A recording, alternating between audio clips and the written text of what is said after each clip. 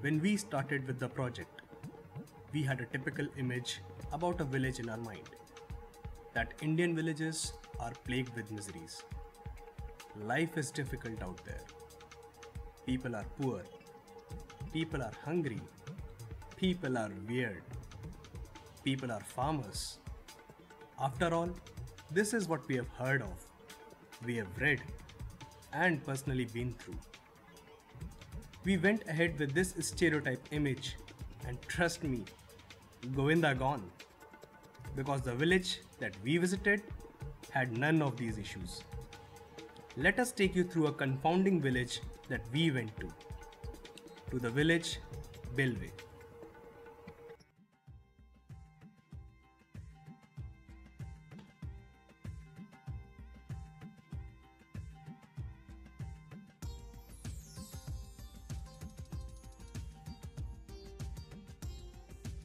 Belve is a small village located in the Kundapura taluk of Udupi district, about 60 kilometers from Manipal. Apart from paddy, arecanut and coconut cultivation, Belve is known for cashew cultivation. As a result of which, 4 cashew factories operate in this village. From these cashew factories, primarily women are able to earn about 400 rupees per day and a 3-time meal. To our surprise, only 17% of the people are engaged in farming activities. Nearly 30% of the people are engaged in milk industry. The milk is then sold to a local dairy based out of Belve. The village has a sex ratio of 1060, which is higher than the Karnataka state average. Benchmarking Karnataka standards, Belve has a higher literacy rate. Male literacy rate stands at 84% and female literacy at 72%. There are 2 higher secondary schools in the village and 5 graduate colleges for arts, science, including a nursing and an engineering college. Villagers also had an inclination towards entertainment. Every house has a TV and dish connection. The electricity supply was for 12 to 14 hours a day with no power cuts at night.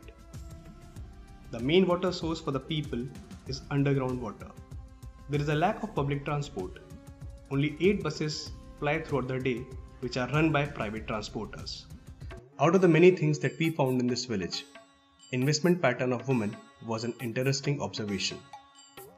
No matter how less they earn, they showed willingness to invest in gold.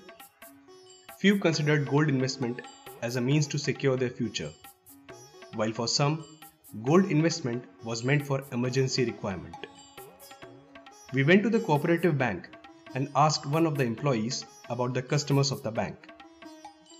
Most of the account holders in this bank are women. Also, women hold more loan accounts than men do. The average income of account holders is 4,000 rupees per month. What are the various loan schemes available with the bank? There are many loan schemes available with the bank. The most preferred loan schemes are crop loan at 0% rate, milk loan at 13%, and personal loans at 15% rate of interest. However, for women, personal loan is available at 11% rate of interest. As we were talking to the employee, she told us an interesting fact. We all know that people take loan on gold. But we found a counterintuitive behavior. People were using loan for buying gold.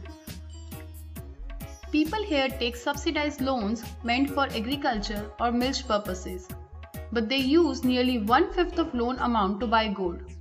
This has been observed in nearly 70% of the cases.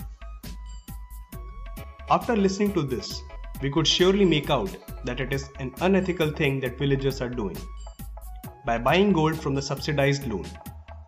So we thought of further inquiring this. We went to the Gram Sabha and talked to the people there. No, we don't buy gold on the loan amount. We buy it from the savings that we do. We buy it so that we can use it for our children's education. I'm able to save rupees 100 per day. I have never taken a loan from the bank because the procedure is very complex. I'm a part of Dharmasthala Group, and I have been taking loan from there. Though the villagers kept denying that they don't buy gold from the loan amount. But an invisible demand for gold is getting created as a result of this counterintuitive behavior. While our field visit, we encountered one auto driver, Pradeep. To our amazement, what he told us next was something we didn't expect. He told us that villagers come to him for buying apparels and footwears from online sites like Amazon and Flipkart.